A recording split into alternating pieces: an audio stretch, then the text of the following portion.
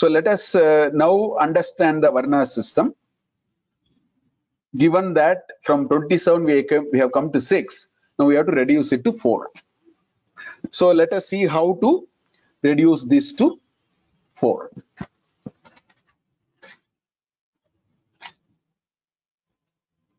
Now what is happening? These are the 6 scenarios.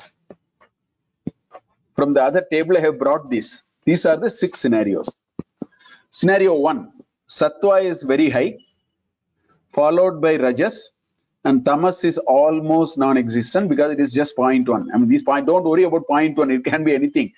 Just understand dominant, reasonable existence, and feeble existence. That's meaning of. So remove this 60, 30, 10 and replace it with dominant, active existence, and feeble existence, like that.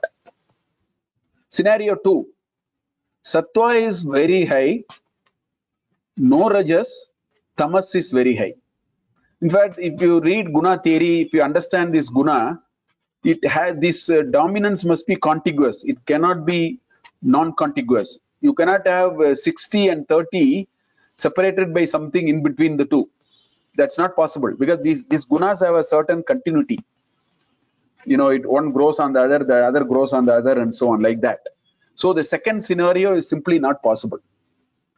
Third scenario is possible because there is contiguity between 30 and 60.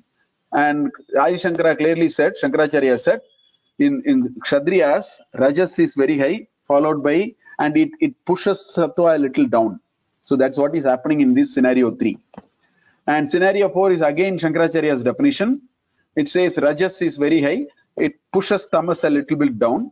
So by logic, Sattva is very little. And scenario 5 is not possible because they are non-contiguous. The dominant and the next dominant are non-contiguous. That is not possible.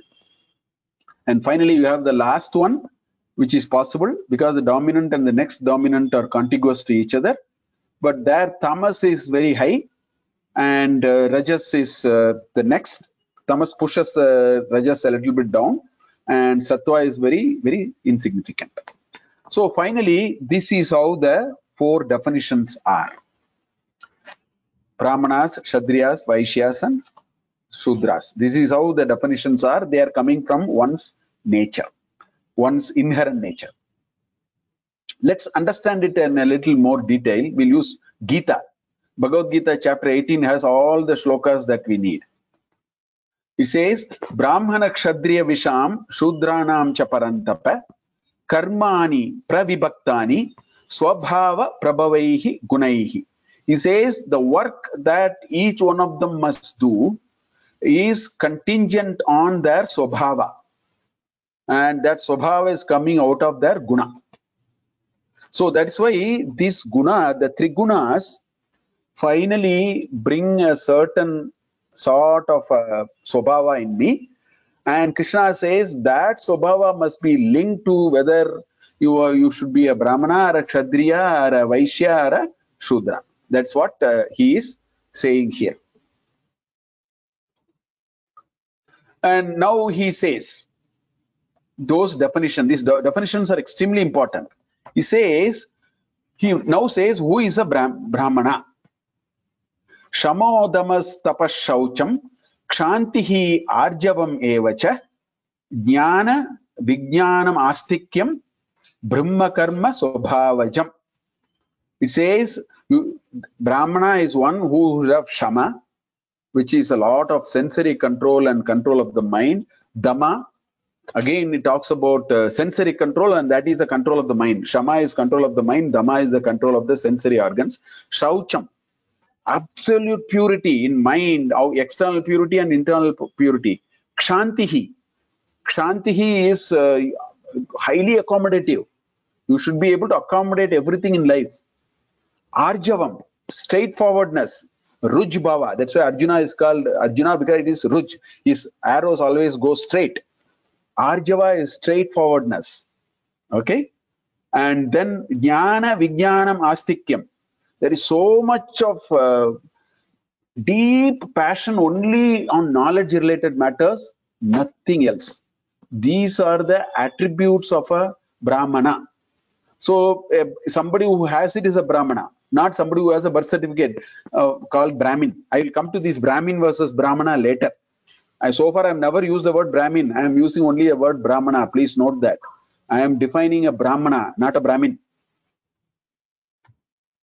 Kshatriya. Shauryam, Tejaha, Dhritihi, Darkshyam, Yuddecha Apalayanam, Danam, Ishwarabhavascha, Kshatram Karma Subhavajam. Shauryam, you should have that prowess. You should have that desire to drive and make things happen. Tejas, you should radiate with energy and power and all that. Dhriti, steadfastness. I will not give up that easily. I will go after it and then get it done. Darkshyam, executional excellence. That's called Darkshyam. Yuddecha apalayanam. Yuddha means not necessarily fight. It means when challenges are put forth in front of Kshatriya, he is not going to give up that easily. He will say, I'll fight to the end and find out how to solve this problem. Dhanam, your ability to give. You should have the pleasure of giving.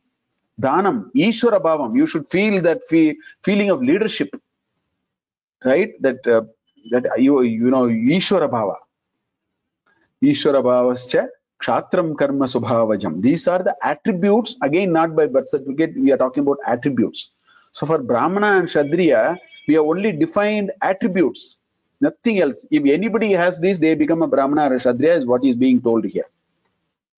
Whereas when it came to Shudra and Vaishya, it is not attributes, it is only actions. If people are doing this, they are called Vaishya. If people are doing this, they are called Shudra. It is mentioned like that. Krishi, Go Rakshanam, Vanijyam, Vaishya Karma. You know, agriculture, taking care of the cattle, and Vanijya, which is trade. So today, instead of Krishi, we would have told Krishi and Go Rakshana, or, you know, at that time, agriculture is prosperity. Point we are saying is anything which is required to have prosperity of wealth and wealth creation, who is engaged in it all the time and growing the wealth, he is a Vaishya. Then Paricharyatmakam Karma Shudrasyapi Subhavajam. Taking instructions and doing work very well. And such people and doing work who is able to easily take action, you know, instructions and provide work as per instructions, they are called Shudras. So these two are by duties, the other two are by attributes. I mean, this is so interesting.